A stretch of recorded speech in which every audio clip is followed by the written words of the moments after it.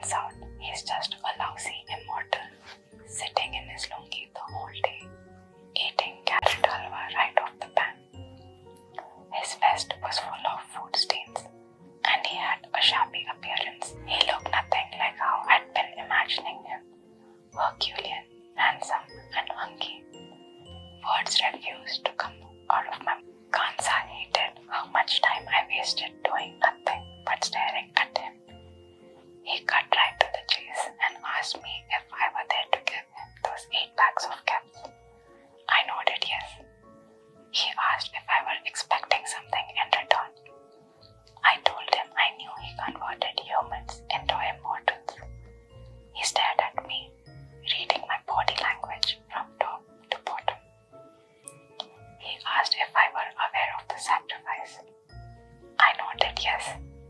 Without hesitation, Kansa pulled out a pen and demanded I show my index finger for a tiny prick. I stood there, confused. Kansa asked what the matter was, and I responded by saying I was afraid the prick would hurt. That was the first time I saw Kansa burst into laughter. It was slightly terrifying. You came all the way here to barter your soul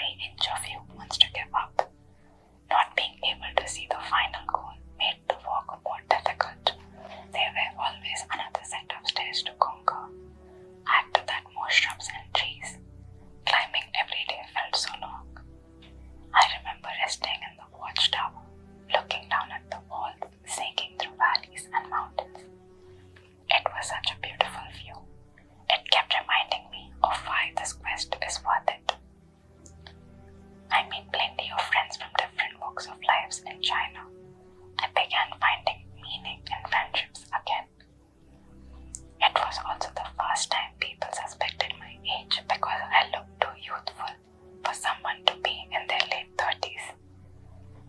It's an easy escape when you're around people you barely know, but I doubted complimenting my jeans and dodging the conversation would work back in Malgudi. Perhaps I'll never get to return home. Once the Great Wall of China was over, I traveled across Asia. I visited Hong Kong and then Singapore. Both these places had rapid technological advancements. I was certain time would play catch up with how advanced these cities were becoming. I made a pit stop in Turkey before deciding where to go next. Every corner of Istanbul fostered cats, and I spent a lot of time with merchants who knew how to run businesses. Unfortunately, I learned the hard way that I'm allergic to cat fur and spent a fortune on getting myself treated. I knew I had to leave Turkey. People there are ruled by cat lords, and it would be disastrous if I continued to stay there. It wasn't long before I ended up in Russia. I was fascinated by its government. People in positions of power have remained there for decades. I wanted to know the secret. Not long after, I worked as a secret agent for the KGB. I was tasked with spying on high-profile people with a lot of money, who in turn had a lot of influential power. We even had the right to pull the trigger on someone if they were bad-mouthing the government. I'm not sure I enjoyed KGB's risk to people's lives, including myself. I could face a penalty if I chose to let someone walk away, but the job also came with its perks. For instance, I could eat at any top Russian hotel and the government would pay the tab. I've seen music performances of my life that I couldn't believe. It was around this time I met the love of my life, Mehdi, and working for the government. We met at the local supermarket, and right off the bat, there was something very interesting about her. I had never felt that way about anyone. Definitely not at first sight. We took the same subway home and started a conversation on our way. Our love was unlike anything. We barely even spoke the same language, but it was romantic to laugh in Hindi and be loved in Russian. Thanks to Mehdi, a few months into winning her heart, I also got a good grasp of the Russian language. This proved eventful in multiple ways. While I knew my love with Mehdi was not meant to last forever due to my immortality, and I get the irony, understanding Russian only opened my eyes to how boring its politics were. I realized that life as a KGB agent isn't as fun and mysterious as the world made it out to be. I also kept falling sick throughout the time I lived in Russia. I blamed its cold weather and snow for making me feel weak and small. I decided to quit the KGB. Given I knew government secrets, the bureaucrats gave me two options. The first option was to continue working for the KGB without thinking about quitting again. The second choice wasn't much of an option. They threatened to murder me if I walked away from the KGB. 2 days later, I found myself in an abandoned dark alley where the KGB brought me for my execution. I knew I was immortal, but I was still nervous and thrilled to find out if their gunshot could hurt me. After a few banal exchanges, the KGB pulled the trigger. I was shook by the bullet's velocity and remained lying on the floor, covered in a pool of blood. They dragged me around, and I held my breath till I heard their car engine rev. Then I swam to the shore, pulled the bullet from my forehead, chucked it underwater, and moved on. Turns out I was perfectly fine. After my time in Russia, I began losing interest in moving from one place to another. It was tiring and expensive. clinicians didn't seem too fond of me. I was at the general physician's clinic every other day getting myself treated for a fever